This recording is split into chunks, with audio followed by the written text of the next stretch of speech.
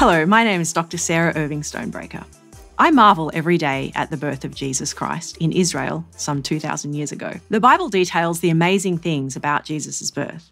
Mary and Joseph travelling to Bethlehem, angels appearing to shepherds, kings from the east bearing gifts.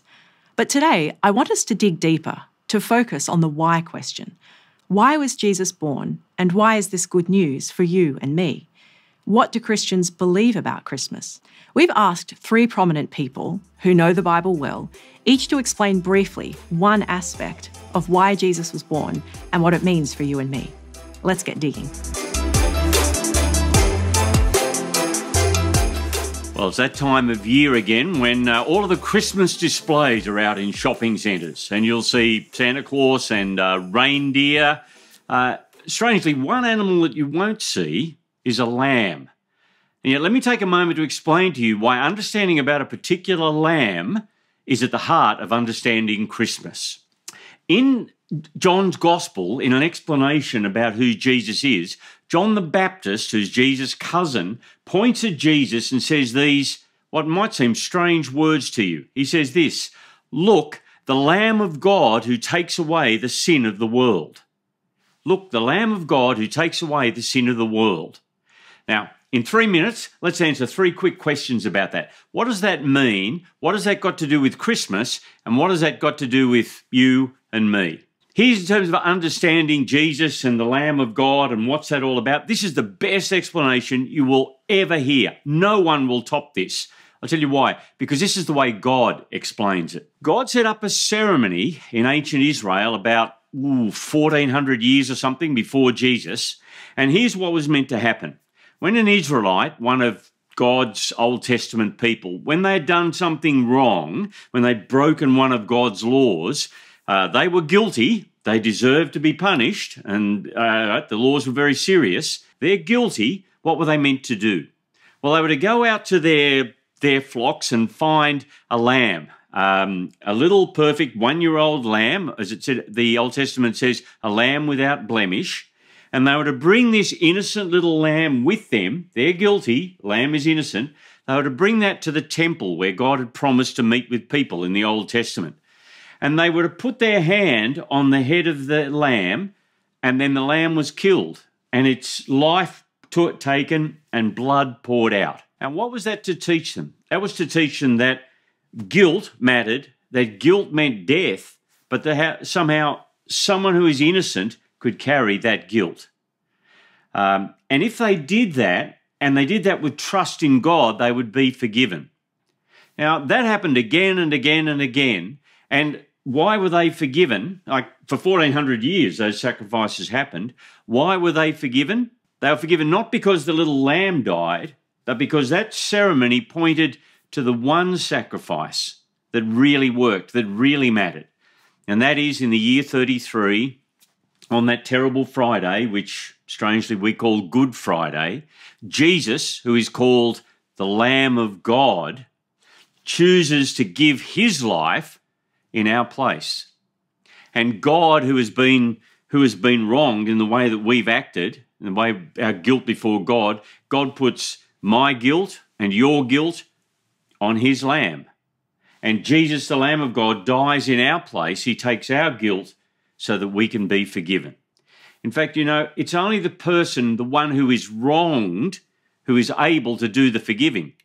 So it's God himself in the person of his Son paying the price of forgiveness. So back to those 3 questions again quickly. What does this mean? It means that Jesus becomes one of us, becomes human, and in our place is our representative and pays the price of forgiveness. And because that price is paid, God raises him from the dead. He's able to give forgiveness and that same new life to those who trust him. What has it got to do with Christmas? Well, in Christmas, yes, God shows his compassion. God shows us what he's like. But fundamentally, Christmas is about Jesus being born as a part of a rescue mission to pay the price of forgiveness and then rise again. Third question, what's it got to do with you and me? It means God offers us free forgiveness. To know him, to have the promise of eternal life because we're forgiven. All we need to do is trust him and accept that forgiveness. I remember as a child at Christmas, my twin brother and I would love to go down a couple of weeks before Christmas, I suppose, around the Christmas tree and just check what the presents were. You'd feel the presents, you didn't know what was in them, and that was the exciting thing. And then on Christmas Day, you'd race down the stairs and there'd be the big reveal as you took the paper off and you found out what that funny shaped thing was, or that heavy object that you had no idea what it was. But you wouldn't know unless it was revealed on Christmas Day. In the Gospel of John, the account of Jesus, we're looking at how is God revealed to us? How can we get to know God? And we read these important words. The Word became flesh and dwelt among us, and we have seen Him. We've seen the glory that comes, it's God's glory revealed in Jesus. And it says it's full of grace and truth. The interesting thing in John's Gospel, there's no actual Christmas story. There's no nativity scene, there's no shepherds, there's no star, and there's no angels. But there's that term, the Word became flesh and dwelt among us. God reveals Himself to us through Jesus. You wouldn't know what God is like unless God chose to reveal Himself. You could speculate, and the nation of Israel, to whom that message came, already had an occasion where God had dwelt in their midst. The term in John's Gospel literally means God pitched His tent among us. Now, the Old Testament story has God pitching a tent in the middle of His people and putting His glory in the middle of that tent, but you couldn't go in there. You couldn't really have God revealed to you too much. But in Jesus, we have God revealed to us. And we don't just have God revealed to us, we have His character and His nature revealed to us. It says that He's full of grace and truth.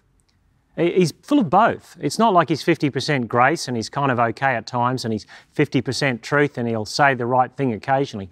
He's full of grace and truth. The story is that God loves us and that He sends Jesus, who's full of grace, to give us hope about a new life in Him. But Jesus is full of truth as well. He says to us that you don't know how to get to God until God is revealed through me.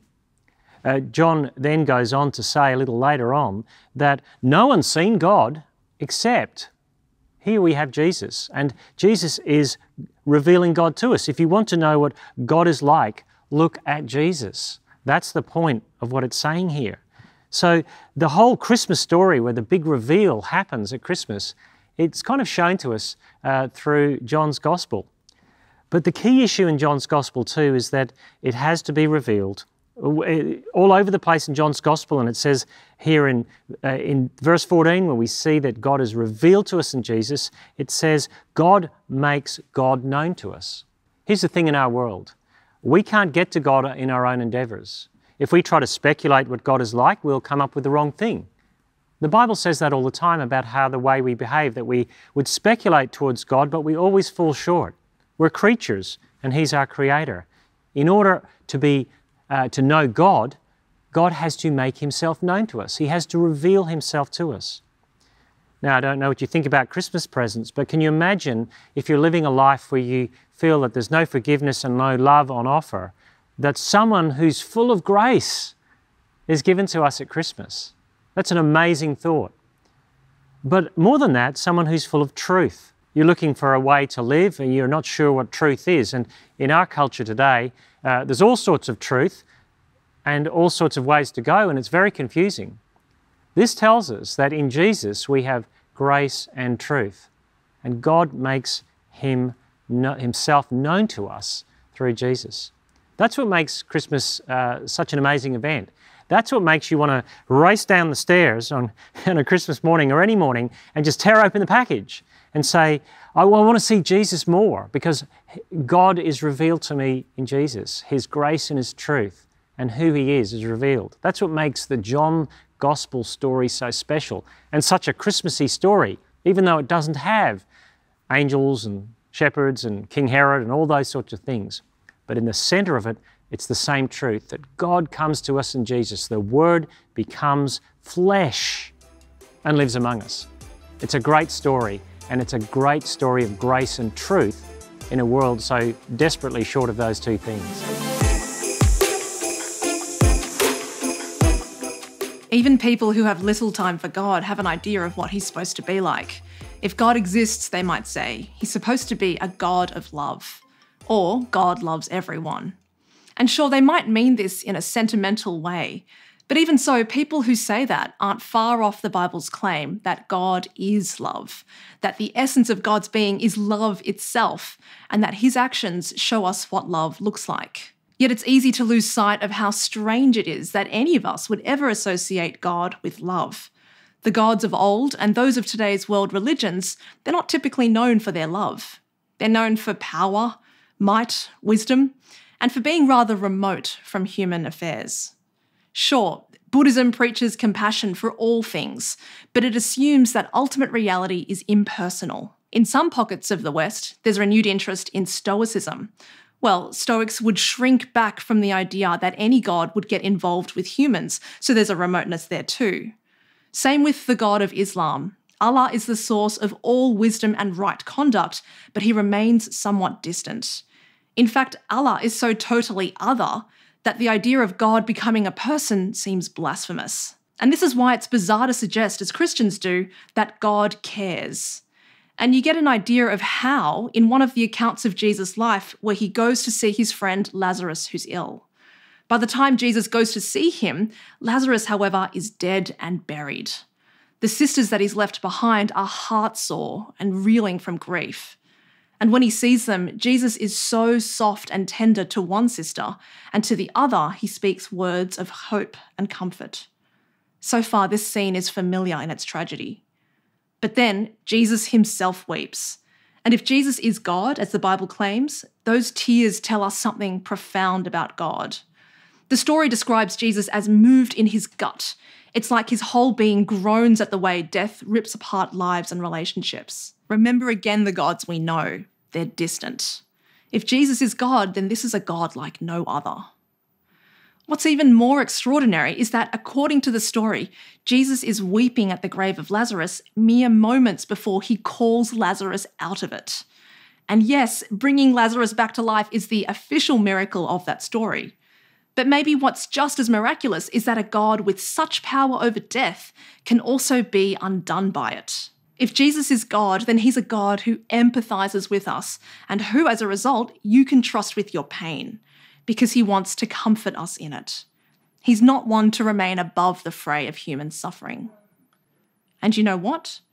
It would be just like this kind of God to come close to us, even to be born as a baby in a backwater town, and for him to be called Emmanuel, which means God with us. Those three tiny words have monumental significance, because if God is with us, then he is for us and near us.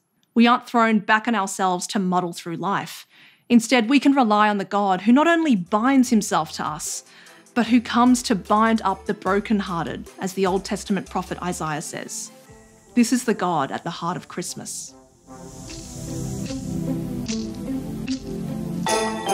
The story of Jesus' birth is an important tradition for many, but knowing why Jesus was born is the real gift of Christmas. Jesus was born so that we could meet God and get to know him.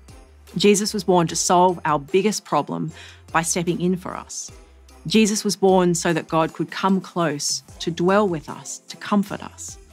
This is good news, and if you'd like to know more, or if you have questions, please contact us at thirdspace.org.au and we'll get back to you. Or find a Christian friend who knows their Bible well. I'm sure they'd be happy to help too.